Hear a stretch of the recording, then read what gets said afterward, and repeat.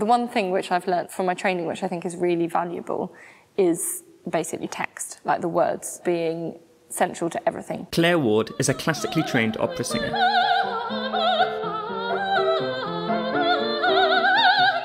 She also sings at church with me occasionally. Now, I thought these two types of singing would be completely different. I was convinced one's a performance and the other isn't. So we sat down together and I asked her all about it. To my surprise, I was wrong. Opera singing and worship music are surprisingly similar. How do you see the difference between what you do in your day job and singing here at church on a Sunday? It's a very different setup because in the singing that I normally do, I don't use amplification. So we don't use a microphone. And we work on like the resonances that we've spent years trying to train.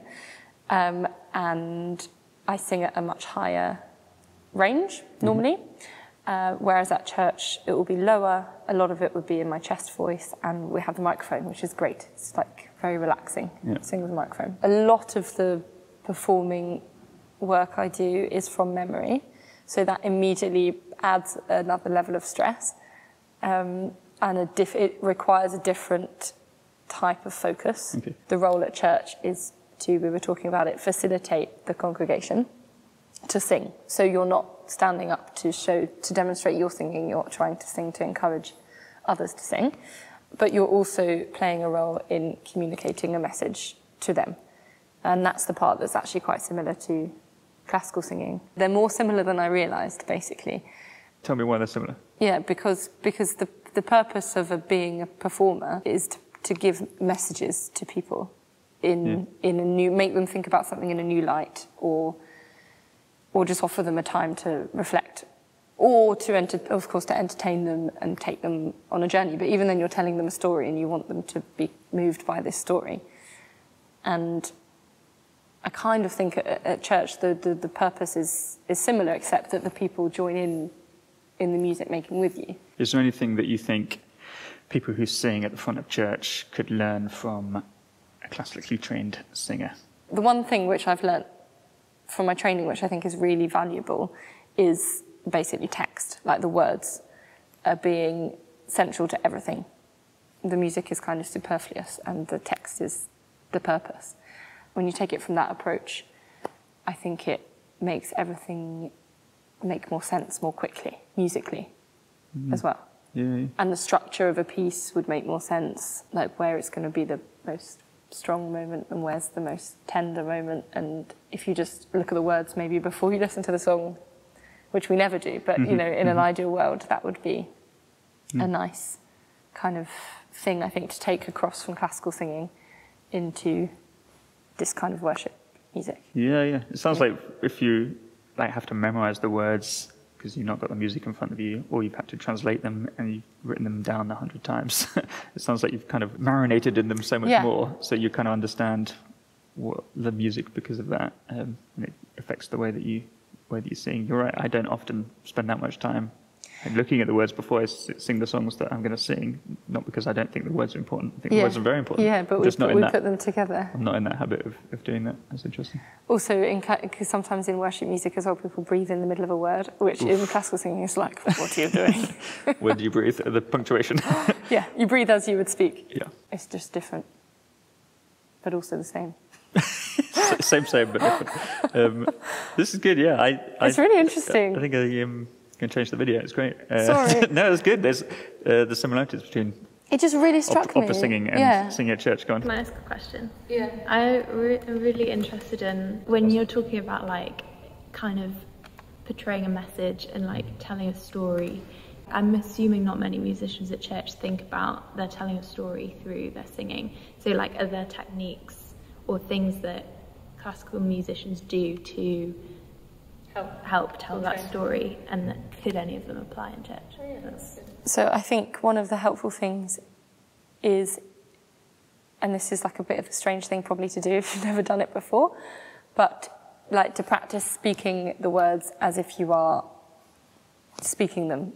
Presenting them. Or just speaking them normally. So not in any kind of rhythm of the music, but just get to the end of the sentence as you would in your normal rhythm of speech. That's really helpful because then you understand the intonation of the sentence and what words are the words that we would naturally bring out, and they're not always what's like out in the music. So that's helpful.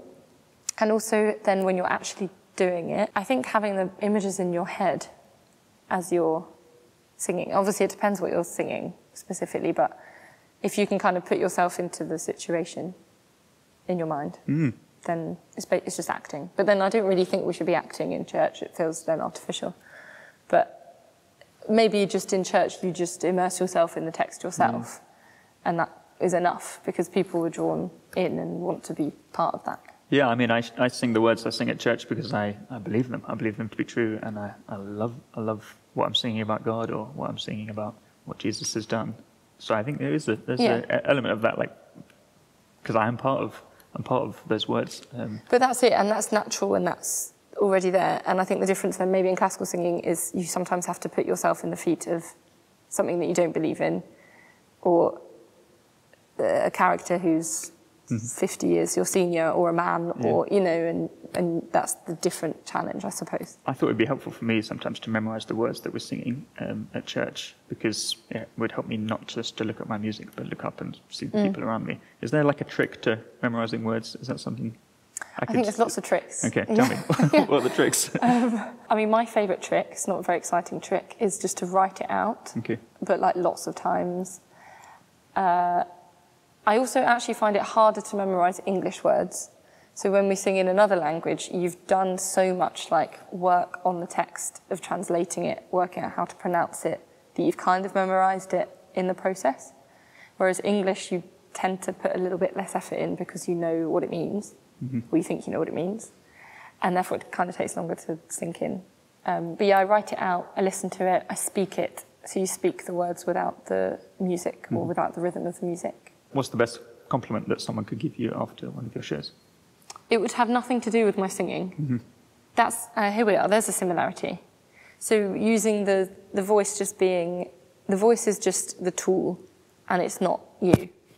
So the voice is basically the tool between the music and the people. It's not about the singer. In classical singing, we spend a lot of time fixating on the sound we're making, which is really counterproductive because your voice is like 100% connected to how you're feeling. So if you're focusing on the sound you're making, you're like naturally stressing a bit about the sound, and then the sound is going to be worse. So as soon as you can switch your mind onto something else, like what am I singing about, your singing becomes freer and more natural and easier and better. Obviously singing is in the Bible everywhere, but there was one particular bit that said something about singing with skill. I'd love to find it rather than just talk it. Psalm 33, sing to him a new song, play skillfully and shout for joy. But play skillfully was the one that rung to me because that made me think, okay, good, so all this time I'm putting into trying to be better at classical singing is worth it. You know, it is what I'm supposed to be doing. Basically, every classical musician should be made to sing worship music. You reckon? Yeah. Should be that initiation. Maybe that could be your thing. I'm so grateful to Claire for agreeing to have a chat with me. If you enjoyed this interview, then I've made some more and you can watch them here. Make sure you check out Claire's website, it's in the link in the description below, and follow her on Instagram and Twitter as well.